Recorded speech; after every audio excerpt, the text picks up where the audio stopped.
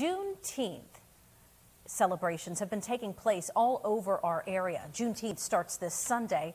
The 12th federal holiday marks the end of slavery in the United States. Today, 8th graders from the Erie Rise Leadership Academy Charter School shared excerpts from past and present leaders through poems, and they share the powerful messages with staff at St. Vincent Hospital.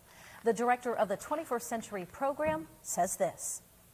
Because we understand who we are, we can collectively grow together, and we can become empowered just by understanding our history, our struggles, the events that took place in our ancestors' lives.